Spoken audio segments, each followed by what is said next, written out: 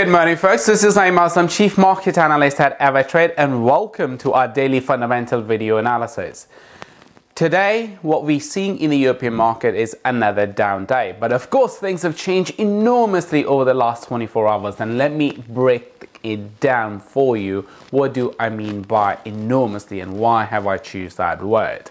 Because yesterday, remember, we discussed that these presidential debates, they do not have much of an influence on the stock market or on the Forex market. But this is not what we experienced over the last 24 hours when President Trump and Joe Biden, they had their first presidential debate. What happened initially at the debate started, we saw the Dow Jones futures surging to the upside, not much movement, but yes, the movement was to the upside. But the question is, why that movement happened to the upside? And the reason for that particular element was because Joe Biden came across as a much stronger candidate than what the market or investors were pretty much anticipating. So it was clear that he is not going to let Donald Trump to run him over with his ignorance.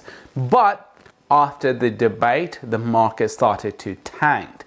And the reason for that particular plunge is because investors and traders, they believe that Donald Trump isn't going to do the transmission of power that easily. In simple words, he is not going to accept the defeat that easily. So that means that this particular presidential election are not only going to bring this uncertainty between now and the presidential election date and the US election date, but also there are stronger chances of this uncertainty to continue for the rest of this year, and that means going up to December or perhaps January as well. And this particular factor drove the market lower, and this is the reason that we are seeing the Dow Jones futures plunging well over 250 points. Now, as you can see on the chart for the Dow Jones Industrial Average, the price has completely reversed its momentum. Now, of course, traders and investors, they've completely ignored all the positive news that came out of China in terms of their economic numbers, because the numbers came out very strong. So we should have seen that positive momentum following for the coming into the US market and of course in the Asian markets, but we didn't see that.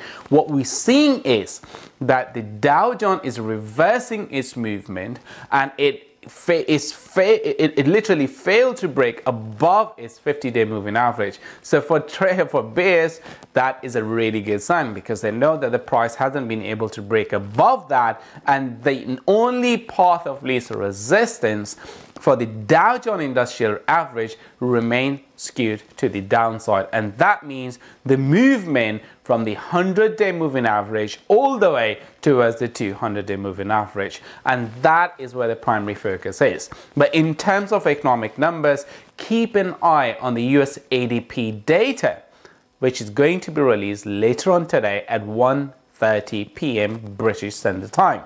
Now remember, this particular number usually sets the tone for the US jobs report, which is due on Friday. So a stronger number today can really change the momentum, because the Dow Jones is off its lows of the day. So if the number is really strong with respect to the ADP employment, it can actually reverse the losses and also set a positive tone in terms of the US jobs report today as well. That's all for today. I'll see you guys next time.